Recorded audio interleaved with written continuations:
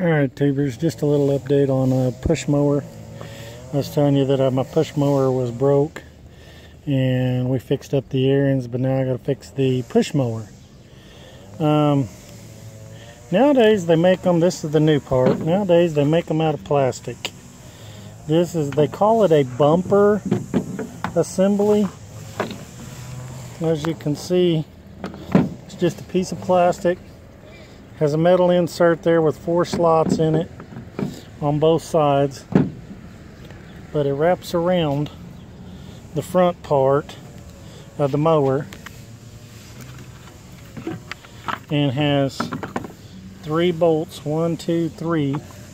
It bolts it, well, it actually has 5. Those 3 there, and then the 3 on the bottom side right there. There's 1, there's the other, and then those 3.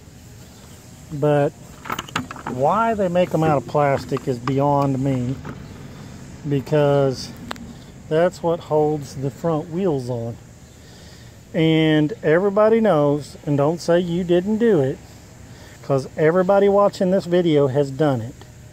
When grass gets clogged up under there, what's the first thing they do? They pick up, push down on the handle there and bump the front wheels on the ground until it knocks the grass loose. And well, that's what happened here. The wheels got bumped on the ground. She's bumped them on the ground so much that she just busted this plastic off. So we're going to take the plastic off and put this new thing dangled $34 part on this push mower.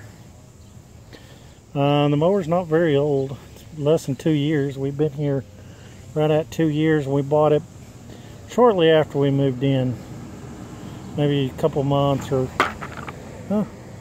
okay. I guess I didn't want to stay there. Anyway, I am going to put this part on and I'll bring y'all back. But anyway, they're held on from the underside with 3 bolts and 2 bolts here, so a total of 5 bolts. And then you got to take these wheels and these bolts loose and put them on this new one. I will do that and I will bring y'all back. Alright tubers, here it is. All I did was, like I said, to take it off, I took these 3 screws out of, they're bolted from the back side of this frame into this front bumper.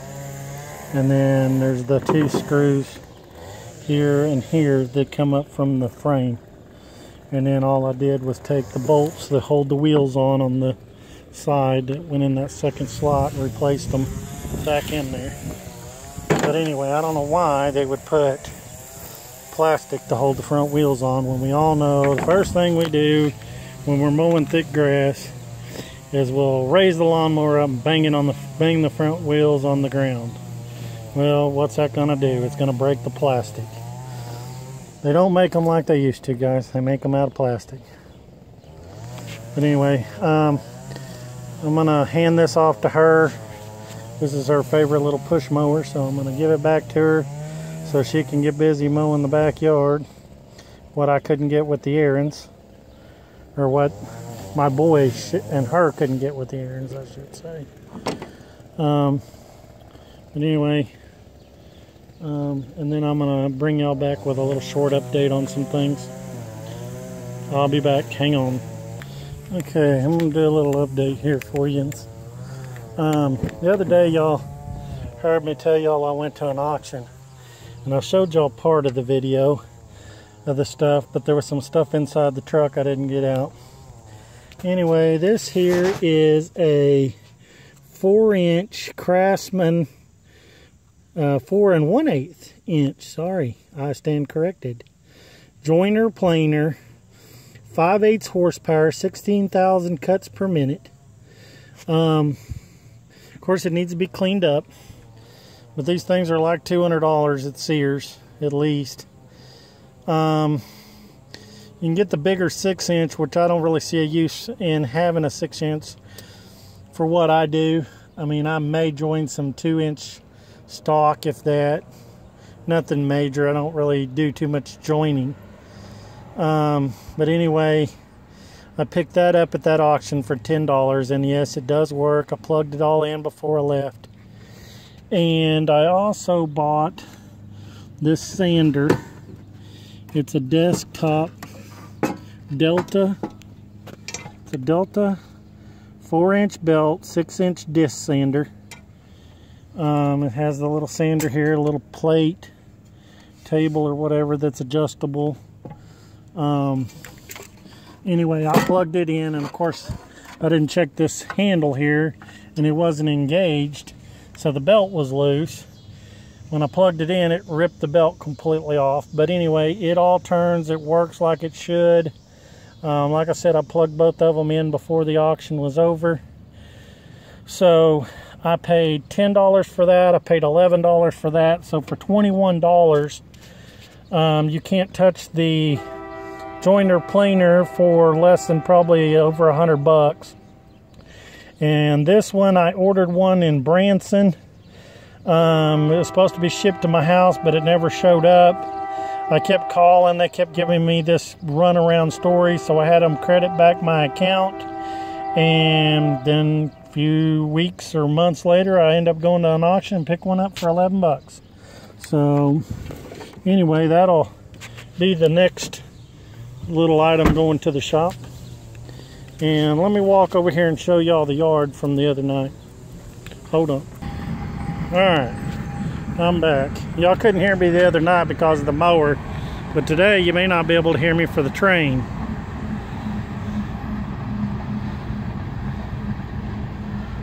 So I'll try to speak up so y'all can hear me.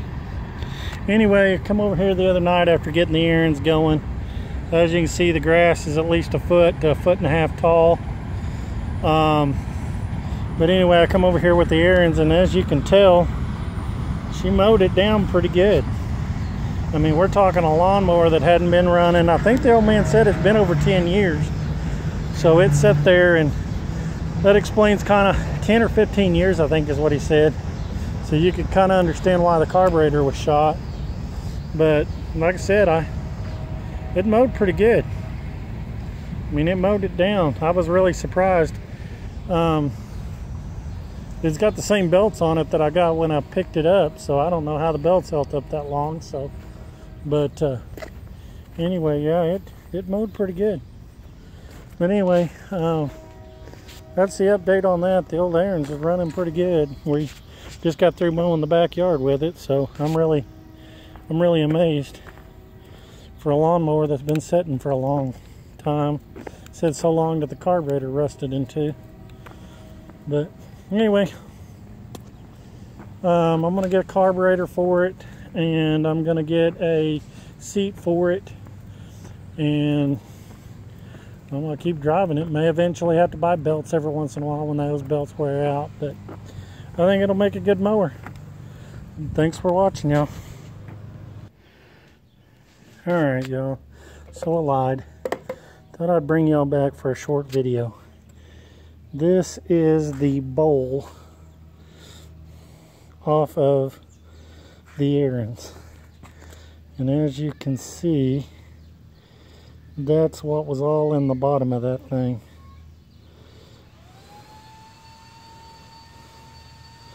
Pretty nasty. And this is what the carburetor looked like.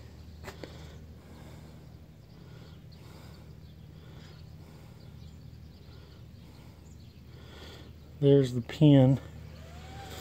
It is completely just, I mean, it's pretty bad. I don't know, I may be able to save it. I may get it tore apart and throw it in the parts or in the carburetor cleaner tank and be done with it. I'm going to probably try that pine saw thing that Musty and them's doing. I don't know, but anyway, yeah, that carburetor's pretty well. And the funny thing is, the one that's on it now ain't much better shape than this one. So anyway, yeah, it wasn't quite as, I mean, I scraped all the other one out. It was about as bad. I scraped it out and was able to get it all, the parts moving and working. So anyway, there's that. Thanks for watching, y'all.